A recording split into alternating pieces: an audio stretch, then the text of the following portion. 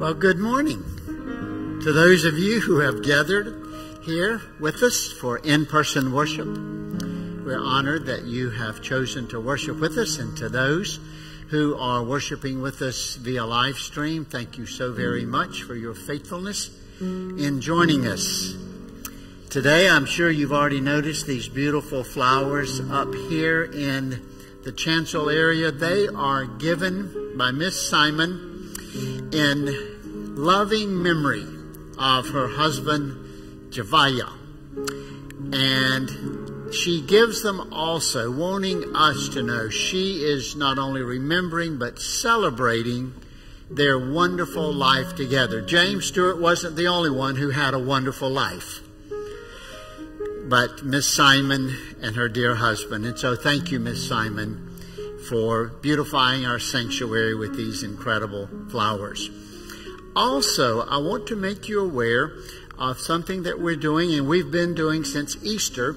We're providing a nursery for our children through 3 years of age. And right now we have some who are in the nursery, and we are so grateful for that. But also, beginning today, if we have any children who come in and would like to do this, but we're going to do it moving forward. Shelley Neeb is going to provide a Bible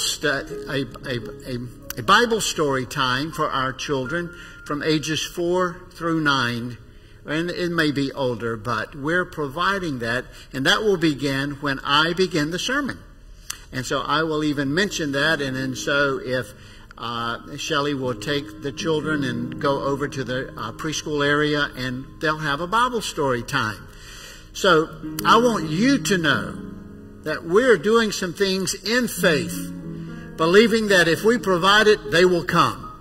And so because we want our families to be able to know that their children are loved and cared for, and also while having a moment to exhale and worship as a family. And so I'm so grateful to Shelley for providing that.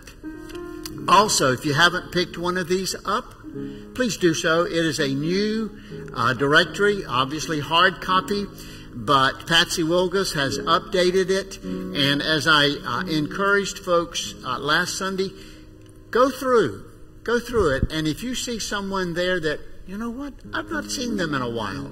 And we know that there are reasons for that for many of them because of COVID. But there may be someone there that you want to just shoot an email to, or a text, or a phone call, or send a card or something to say, hey, you know what?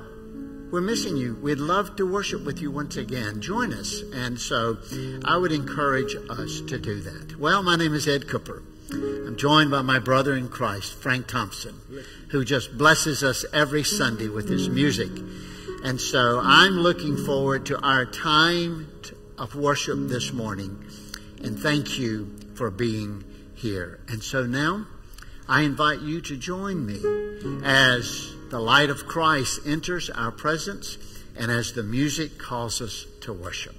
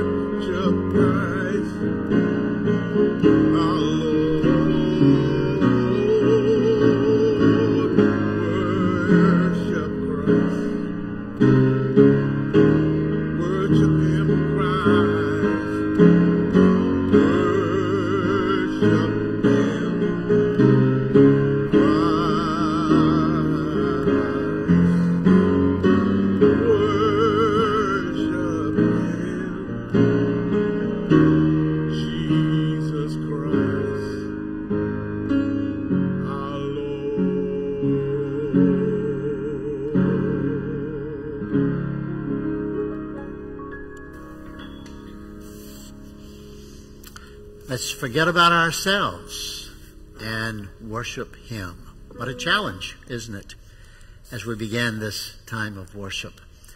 I would invite you to join with me in our call to worship. How joyful it is to celebrate the good news of God's love. We are called to be Easter people, to proclaim a message of love which changed the world. God's love is poured on us by the Spirit of the resurrected Christ. Fear, doubt, and darkness are overcome by God's love. Teach us to walk in your love and faith. May our love run deep and our faith true, as we offer our hearts and souls to you, O God. Amen. Frank.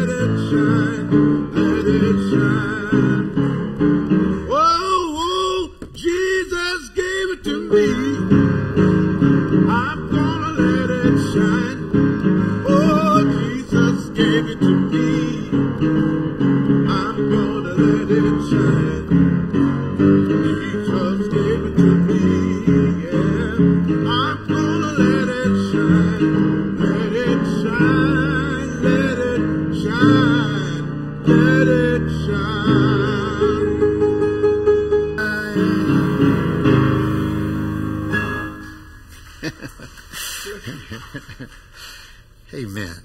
You just can't help but smile and feel, I don't know what, I just know what I feel in my heart when I hear Frank lead us like that. I feel joy and feel happy. Need that. Well, I want to invite us to join together for a time of prayer. I know we all have stuff. We all have things going on in our lives, and this is just an invitation to come together as a community of faith and to offer up those things that are of concern to us and those things for which we offer up praise. I would like to invite you to join with me as we pray for Ken Ellis. Many of you will remember Ken and Valerie. I understand they were just a wonderful, wonderful, faithful couple, family in our church. Ken's at MD Anderson, and so we want to be in prayer for him. Also, we want to, once again, we find ourselves as followers of Jesus with hearts filled with compassion, praying for the families of the victims of another mass shooting, this time in the FedEx Center in Indianapolis. We want to pray for those families and those who survived the shooting. And we need to pray for the epidemic of violence that has taken over our country. And then closer to home, we want to pray for the families of those who lost their lives with the Secor Power lift boat accident. So grateful for men and women, but men like Blake, who as a helicopter pilot, was out in the middle of that this week. And Blake, thank you. And thank you that you're home safe with your family. And just lives are touched by tragedies in so many different ways, aren't they? And we want to walk in a sensitivity to that, a compassion for that, recognizing I don't know what, like that father, the father of the young man, the father said, I'm going out on my own looking for my son. And he got in a boat and headed out into the Gulf. I don't know what that's like.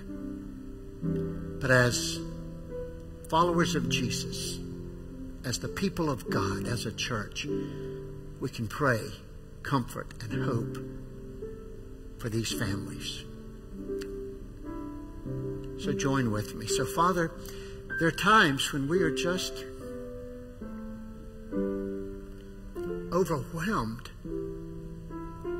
by what life throws at us and by what others have to walk through and experience and somehow manage to get through it.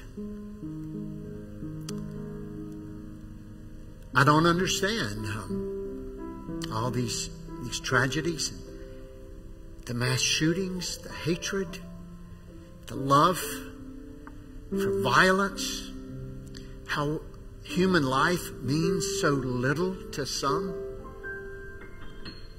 I just pray, oh God, for a stirring of your Spirit in the hearts of your creation, of your creatures.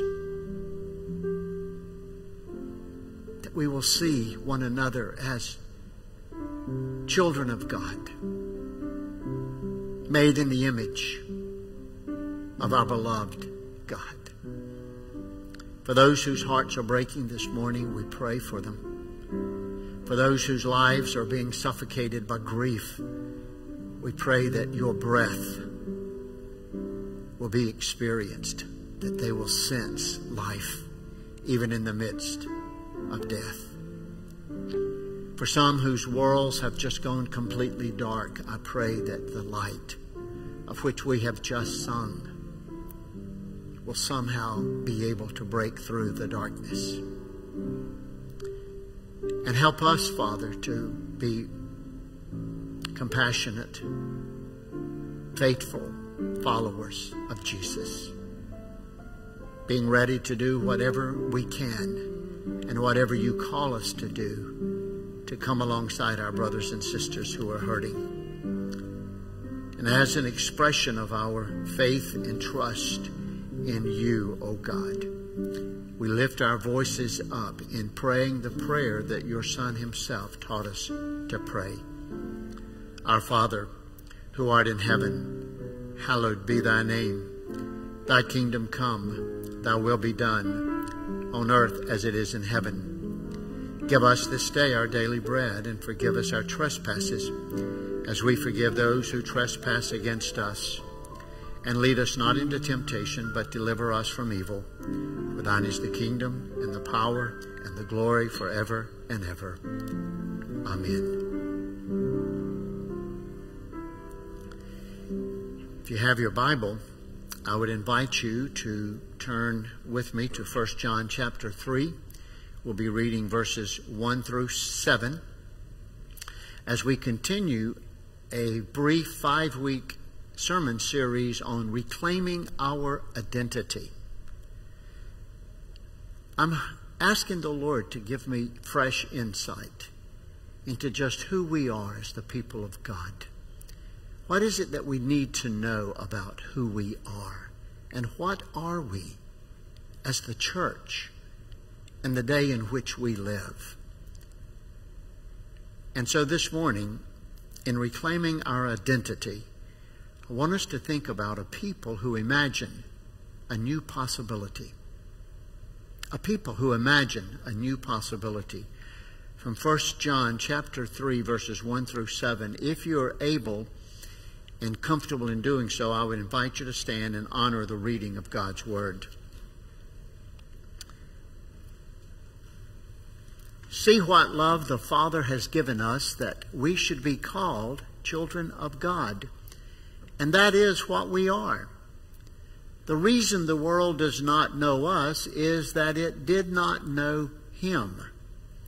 Beloved, we are God's children now, and what we will be has not yet been revealed. What we do know is this: when He is revealed, we will be like Him, for we shall see Him as He is. And all who have this hope in Him purify themselves just as He is pure. Everyone who commits sin is guilty of lawlessness. Sin is lawlessness. You know that He was revealed to take away sins, and in Him, that is Jesus, there is no sin.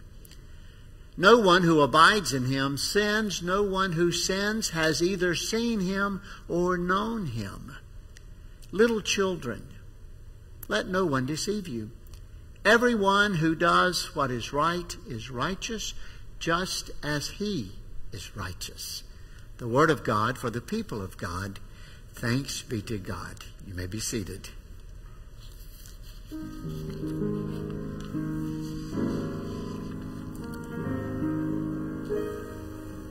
As I said this morning, sitting here this morning, my mind goes back to my mother when I was a little boy, and the hallway, I guess, is about maybe 20 feet long or so, and she would just rub her hands when there was something going on, there was a problem, or there's problems in the world, looking at the news, and she'd walk up and down that hallway, and she would moan and she would sing. And I remember as a little boy peeping out the room, because when Mama get in that mood, you don't do, you sit down somewhere, get quiet, and get in trouble. And I remember one of the songs she used to sing, I need thee, oh, I need thee,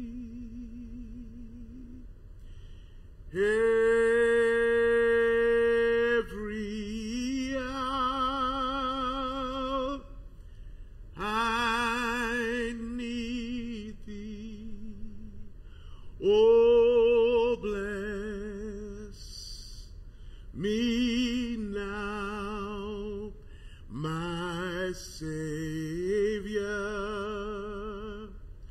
I come to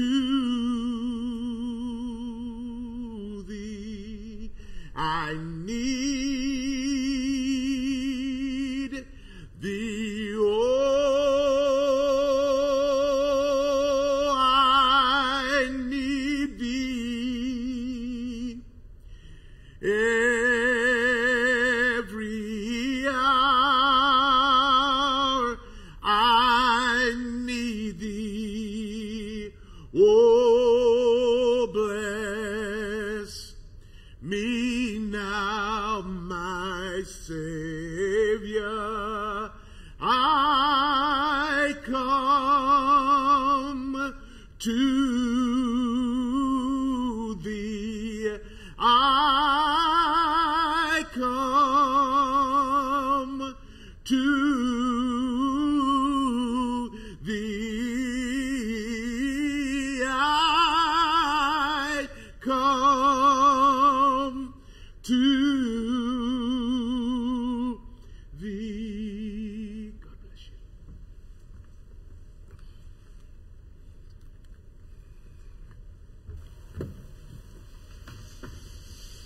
Frank, I can see her doing that.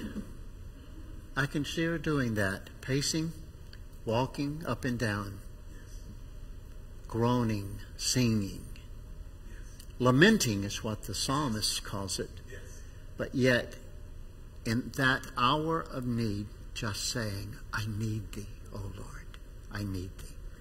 What a wonderful spiritual discipline to walk and moan and lament while crying out, I need thee, oh, I need thee. Every hour I need thee. As always, my prayer is that God would use me in spite of me, and that my words would not be a hindrance to his word, and that each one of us, whether here in person or live stream, that we will be as present wherever we are as he is. For he surely is in this place and with us. This is a seldom asked question. I don't know if I've really ever asked it in a sermon. But when do you think the liberation moment began, or when the freedom movement began for the Hebrew children who were enslaved in Egypt? When do you think that moment began? Now, I know it's not something we've spent a lot of time thinking about, but stay with me. Now, according to Walter Brueggemann, it did not begin when Moses stood before Pharaoh and said, let my people go. That was not the time. Nor was it when, after the deadly effects of that 10th plague, when the hand of the Egyptians finally relented. It wasn't at that time. But Brueggemann says that the liberation movement for the Hebrew children from enslavement began the moment that Moses went aside and stood before a fiery bush, removed his sandals, and entered into a conversation with Yahweh. And there and then he began to imagine a world without slavery. There's a truth, y'all, that I hope that we hear, and that is when someone dares to imagine another possibility greater than one's reality, then lives and destinies change. Humans become more humane.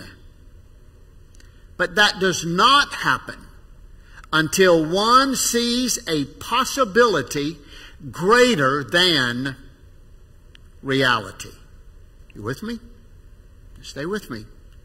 It's very important to our identity as the people of God. You know, there was one greater than Moses who came after Moses, that one being Jesus. He saw time and time again possibilities greater than the realities in which many of those whom he encountered were living. For example, you remember Mary Magdalene? Mary Magdalene, as a matter of fact, who was the first proclaimer of the resurrection. But remember how Luke described Mary Magdalene when Jesus came into her life? One from whom Jesus cast out 7 demons. Now, I don't know what all that meant for her and what her life was like. It feels like torment. It feels like devastation. It feels like being an outcast. But yet, when Jesus met her, he saw a possibility greater than her reality. And she responded to him, and it changed her life. That's the Mary Magdalene we know. Or think about Matthew. Remember Matthew, the tax collector? What was his reality like? He was despised by his own. As a matter of fact, I feel certain that wherever he went on occasions, he was spat upon because he was hated. His reality was he was a co-conspirator with the very people who oppressed his own. And yet, Jesus looked at him and saw a possibility greater than his reality, and Matthew's life was changed when Jesus said what? Follow me. I want to say it again, y'all.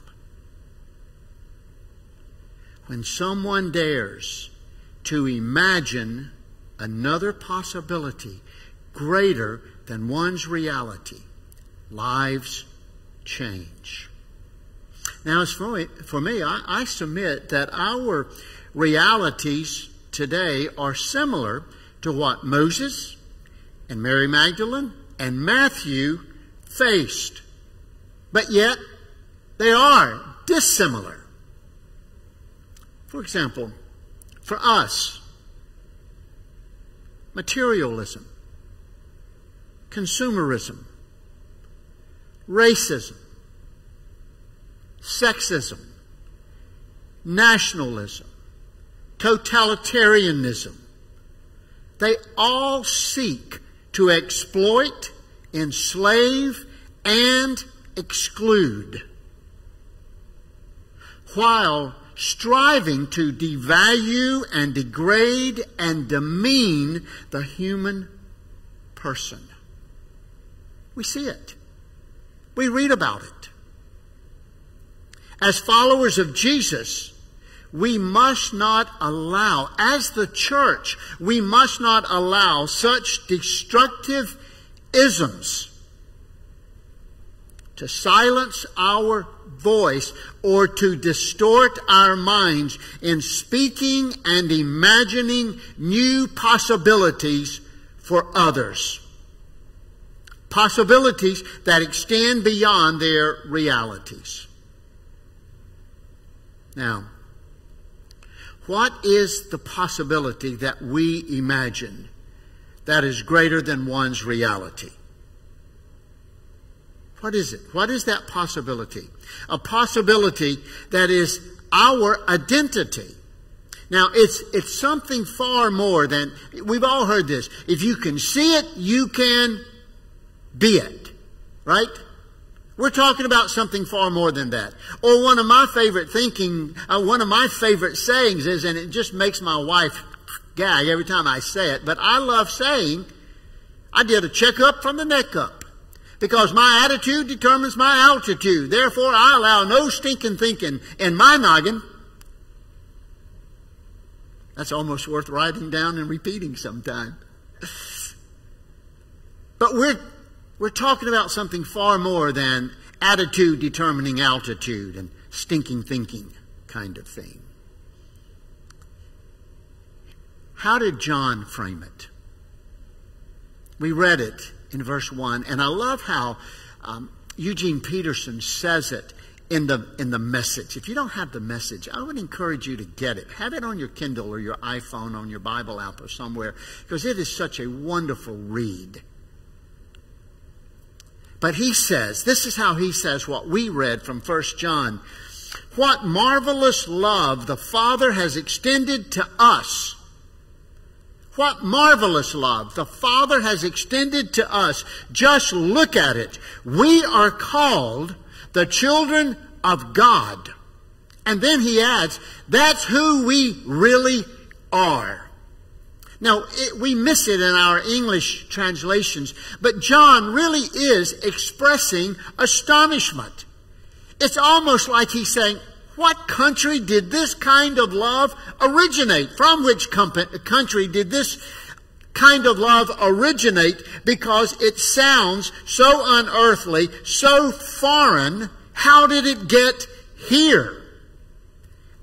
And how did I experience it? You see, John's point is, y'all, love has not only been shown to us, but it has been bestowed upon us. And it is a love that did not come by nature, but it is a love that came by grace. The possibility that we want to express, to imagine for others, is that possibility of one loved as a child of God.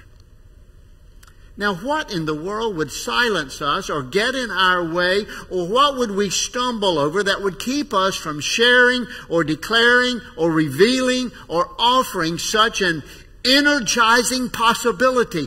Think about it. A recipient of this marvelous love. Well, John nails it. John tells us what would silence us, or what would cause us to stumble and not imagine this for others. A three-letter word. A word that we don't talk about much. Sin. S-I-N. But I absolutely love, and we all have our own thoughts on sin. I mean, what it is or what it isn't. And usually we reduce it to an act. You know, when I was growing up, I couldn't play cards. Certainly couldn't chew tobacco. I didn't smoke. And if my dad caught me drinking, I'd be a dead young boy. And so we have all these things. Plus, I couldn't even dance. Got yanked off a 4-H floor for square dancing. Why? Because that was a sin. Now, I know that all sounds trite and all, but you know exactly what I'm talking. And it's no different for us. We've pigeonholed certain things and we say, that's sin, that's sin, that's sin. And if I'm not doing it, then I'm okay. But John has something far more to say about it. And I love what Bishop Michael Curry has a wonderful book called Love is the Way, Finding Hope in Troubled Times. But I love his concise definition of sin. You ready for this? Selfishness. A one-word definition. Selfishness. And Bishop Curry goes on to say, hate isn't the opposite of love. The opposite of love is selfishness. Not where the sun is the center of the universe, but where I'm the center of my own universe. He goes on to add that selfishness is the most destructive force in the cosmos. Selfishness destroys families and communities and societies and nations, and it will destroy the human race by laying waste to our planet if we let it. And I will add this, y'all. Sin/selfishness will also create a loss of identity in the church. And for John, we read it. And I hope we saw this. For John, this is uncharacteristic. This is inconsistent with one's identity as a follower of Jesus. In other words, selfishness is not consistent with the life of a follower of Jesus. And I want us to do something for a moment.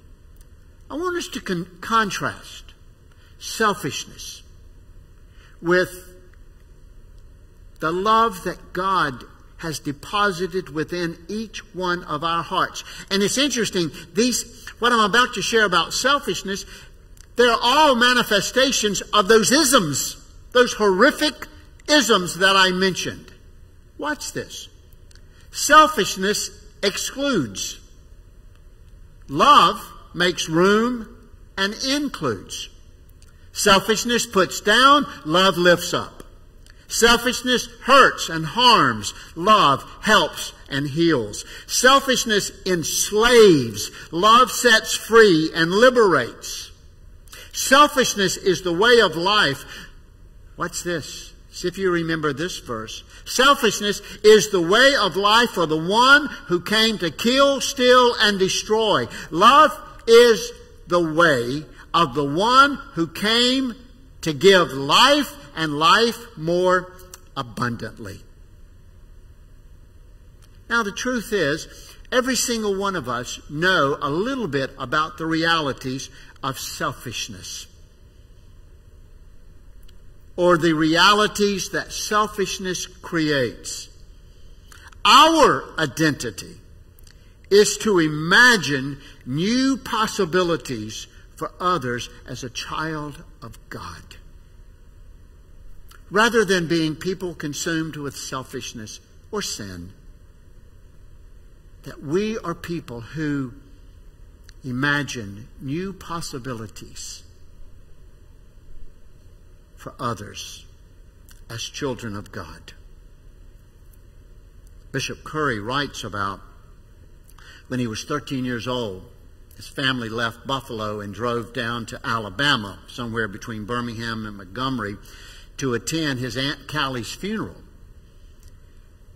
At the graveside, a tall, slim, country preacher that Bishop Curry describes as a black Ichabod Crane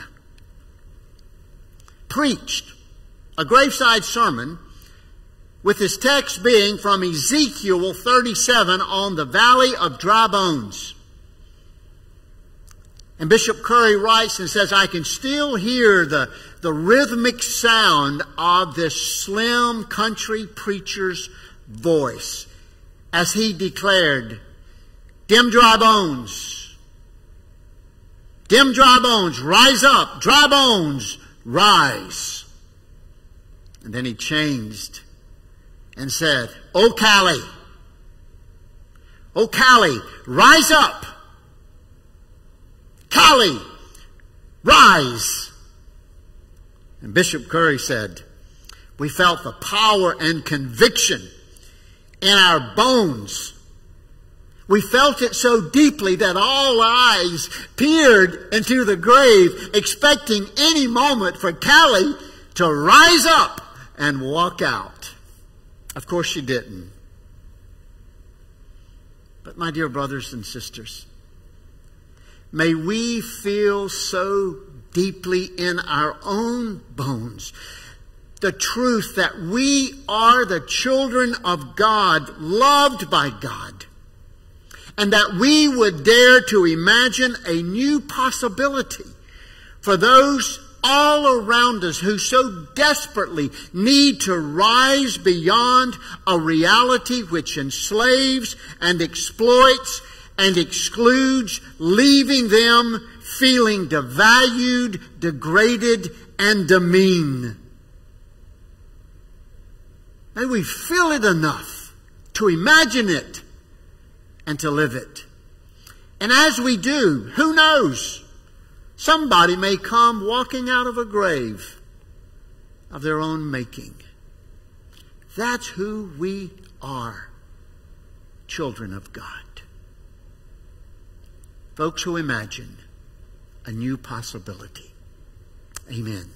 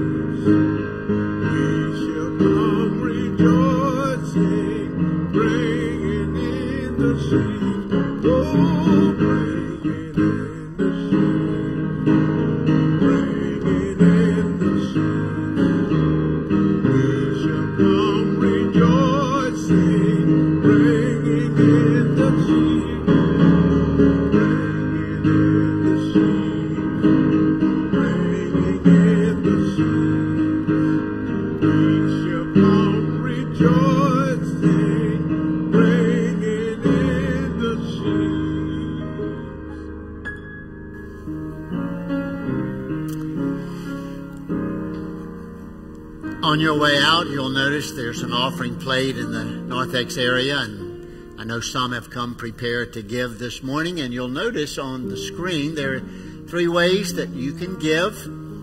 One of the easiest ways is just take your iPhone and text in that number, and then it'll tell you what to do from that point on. I've done that myself. That's not how I give consistently, but I've done it just to make sure that it worked. And then also, you can go to our church's website, and there's a give button. Click on it, and it's pretty simple. And then, of course, there are other ways that you can give: cash, check, or like we do, through my bank, and it comes to the church. The need exists, y'all, for us to continue to support the ministries of our church financially. And I want to thank those of you who are faithful in your giving. But I know that we certainly want to be obedient to God's word concerning His tithe and our offerings. And I'm sharing this too for those of you who are joining us via live stream. We need your help as well. Thank you for being here this morning. My prayer is that this will be a good week for you. I'd love for us to get through a week without another tragedy. That may be a pipe dream, but I don't know. I hope that we can. Thank you for being here. Let's stand as I pronounce a benediction. And now, Father, may the grace of the Lord Jesus Christ and the love of Abba Father and the sweet communion of the Holy Spirit go with each of us. And as we go from this place, may we go not only living out who we are, the children of God, loved by God, but those who you bring into our lives, may we imagine for them a possibility greater than their reality. They too, people who are loved by you, O God. In the name of the Father, and of the Son, and of the Holy Spirit. Amen.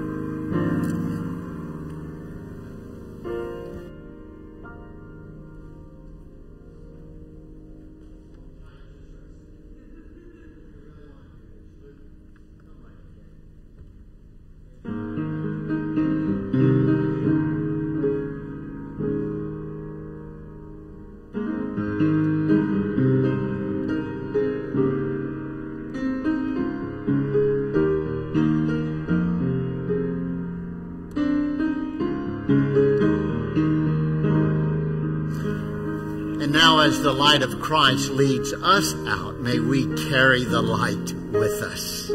Amen.